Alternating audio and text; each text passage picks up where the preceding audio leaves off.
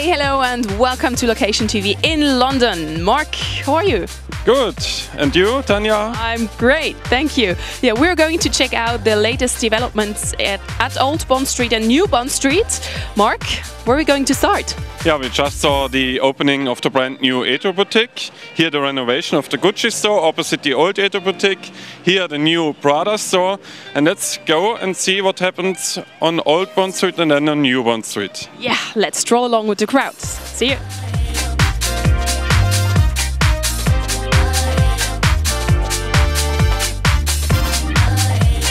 There are many Swiss brands which just passed Acris. Yeah, and the Chatila from Geneva. And here at Burlington Gardens, corner Savile Row, there is your Abercrombie & Fitch boutique.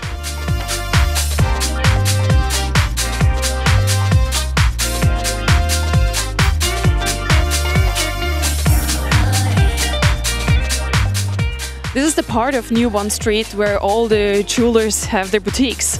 We saw Chaumet, Harry Winston, the construction site of the Craft Diamonds boutique.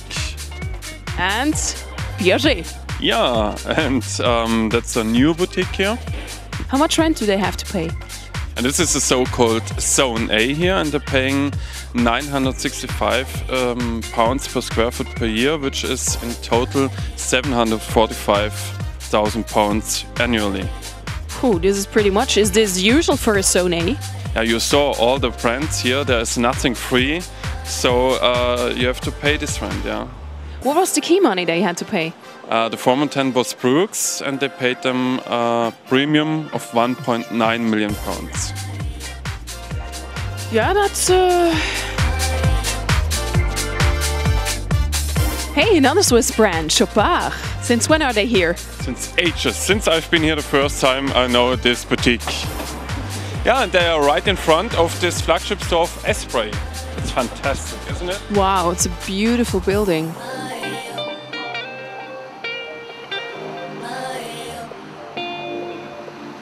We've seen many construction sites, so this must be a very busy street. I would say this here is the busiest part of New Bond Street, yeah. Solange Azaguri Partridge is also a new shop, right? Yeah, it's 1 year old. It was the former La Ligue boutique, and they are trading here on 280 square meters.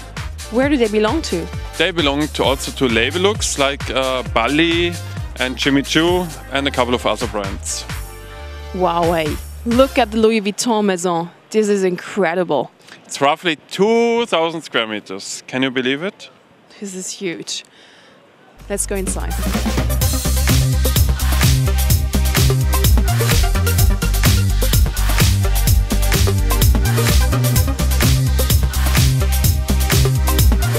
Oh, and there will be the new Chanel shop, right? Yeah, in the former Nicole Fahy on 929 square meters. And they're paying a record rent of 2.35 million pounds a year. Wow! Are there other new records? There was another record 2 years ago when Hermes bought this store from Esprit. What kind of? Here at 75 million pounds. What?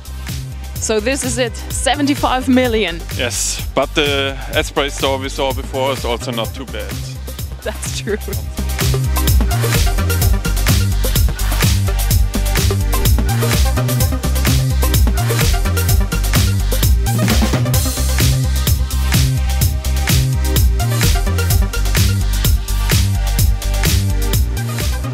Oh, Jimmy too. Oh la la. We better go. Yeah.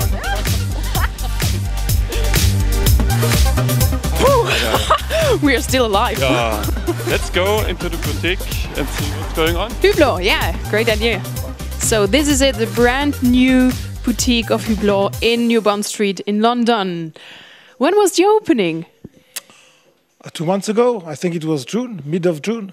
It was a great. We had Elina Stars to help us to cut the ribbon. You know It was during Wimbledon, because Elina Stars was a tennis player, and he came just to cut the ribbon. Does this shop here has the same new concept as in Paris? It's a Peter Marino concept, as you can see. Yeah, it looks the same. Very similar to Place Vendôme, and in fact, nothing here is special except that we are in the country of the Queen, and we have tea.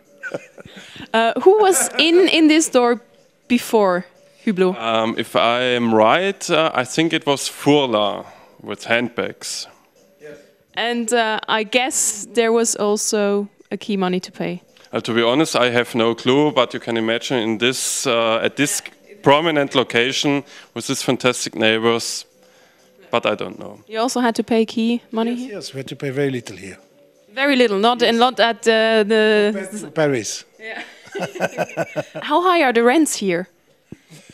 They are similar to Paris. You know, finally, every city in the major street, Madison, Bond Street, Place Vendôme, you have more or less the same.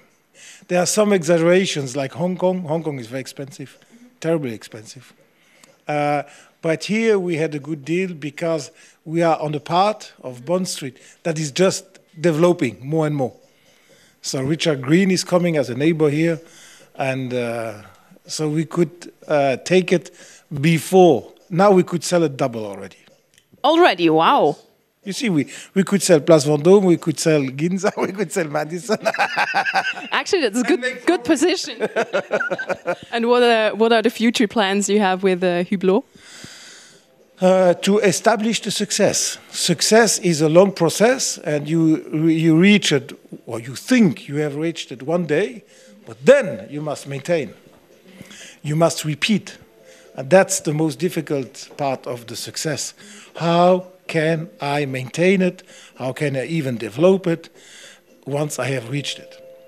So that's the goal, maintaining our success as it is, not becoming a fashion brand, not giving back, reducing quality, getting more and more involved in creativity, bringing new innovations, and maintaining the brand at the high level where it is now.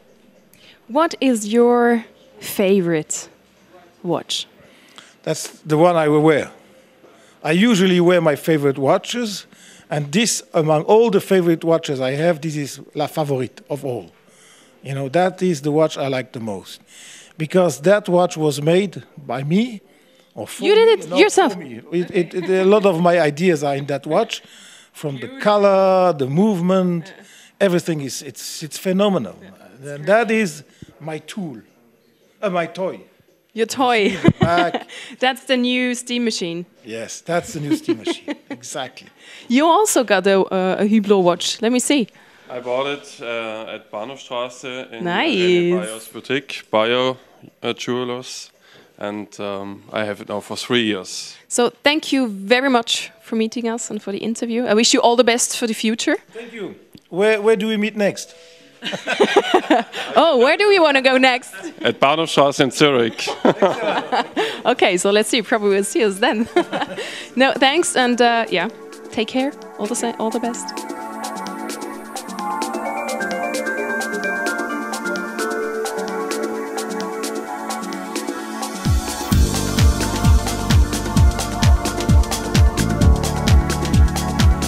Thank you. Bye. Wow, this is a beautiful shop. Wonderful, isn't it?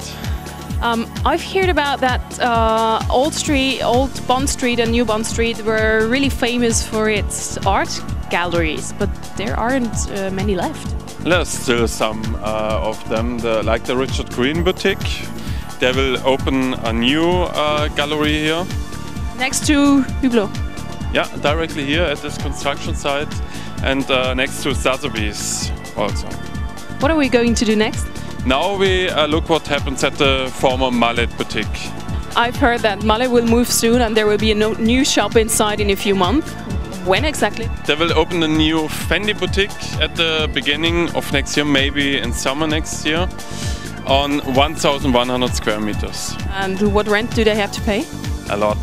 1.2 million pounds. Pretty much. And? A premium of 1.7 million. Holy Hey, there is Missoni. I really like this label, but it's empty. Did they move out or do they move in? They will move in. It's brand new, as you can see. And what do you think, how many square meters are this? Good question. I would say around 250. Yeah, perfect. And 2 floors, yeah.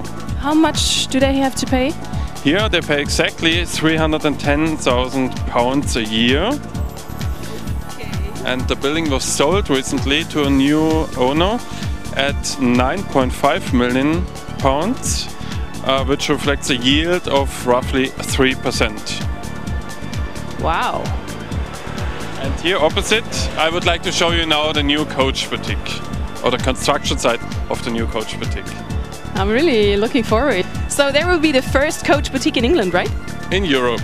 Oh, and what was the key money they had to pay? Why do you think they paid the key money? Because I think this is usual here. Okay, there was Mulberry in before. They moved to the other side, which we'll see later. And they paid 1.5 million pounds key money, yeah. Phew, nice amount of money. 470 square meters. And when will they open? Very soon. I think at the end of August, beginning of September. We are too early, because I really need to buy a new handbag. But I would suggest you look in this brand new church boutique, which has the first time clothes for women, shoes, handbags, purses, everything you like. Yeah, nice colors. But you know what? I'll check it out later. So let's move on along the street. Look at the Anja Hindmarch boutique.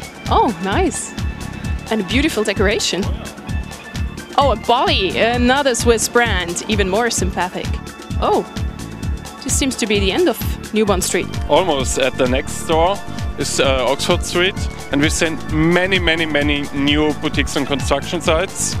The latest new boutique is behind us, the Core Spirit store, and opposite, very soon, will be 5 or 6 new stores also. So I really look forward to see them. So that was it from Location TV in London. I hope you had fun. I had it for myself. Thank you very much, Tanja. Thank you. And wish you a nice time. Bye-bye. Bye.